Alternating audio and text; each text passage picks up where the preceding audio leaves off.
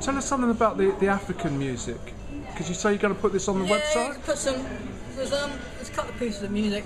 We were just kind of sat on the beach. I was in southern Senegal, backpacking around West Africa, and I got down to meet a mate there I met through the internet, and we were just down on the beach one afternoon, and I was having a feel of a couple of strange instruments. They've got an instrument called a bongo, which kind of looks like,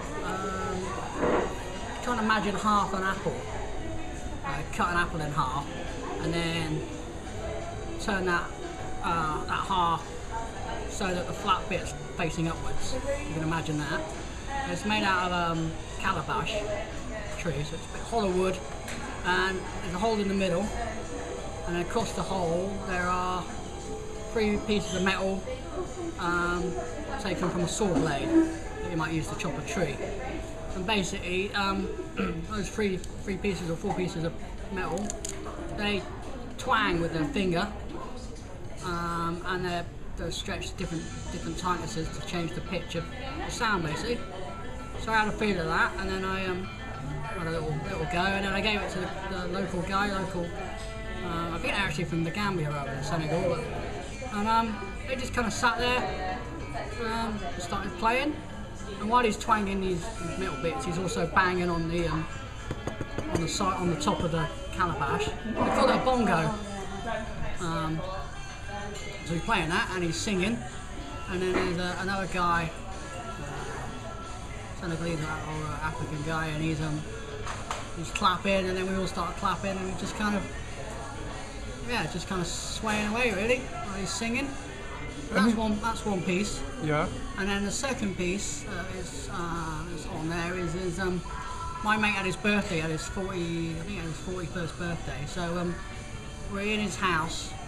He's got his partner's, she's Senegalese, and we're in his house. It's quite dark, and he's got these local guys that come in and they're playing. They're from Senegal, and there's local drum. A guitar, I think, and an instrument called a kora. Which sounds are kind of like a little bit like a metal piano, but also a little bit like a very high-pitched guitar. It's hard to describe, or a harp. And basically, what it is, it's a piece of wood in the middle, and on either side of it, coming off at angles. So it looks almost like a pyramid.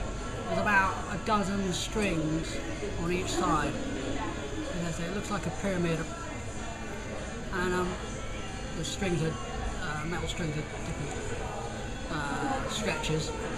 Yeah, so yeah, it looks very similar to a harp in some way. It sounds very similar to a harp. That's one of the main instruments, and they're playing that.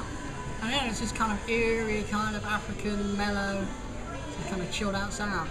So say again where these bits of music are going to be.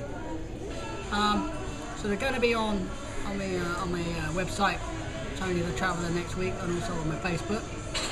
They're actually going to be on YouTube as well, and then linked onto my website that way. Right, okay. So sometime next week? Yeah, I'm just gathering some information for the captions at the moment, so I'd say by Monday and Tuesday, Wednesday at the latest.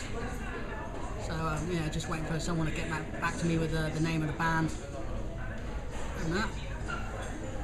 Okay. All right. Well, thank you. Also, there's going to be a waterfall as well. Me with a waterfall in the background going on. And that was in. That was in the Republic of Guinea. So yeah, there's 2 or 3 videos going on early next week. Okay. Pretty cool. Thank you. Yeah, it'll be available through the website and my Facebook I've mentioned. Right.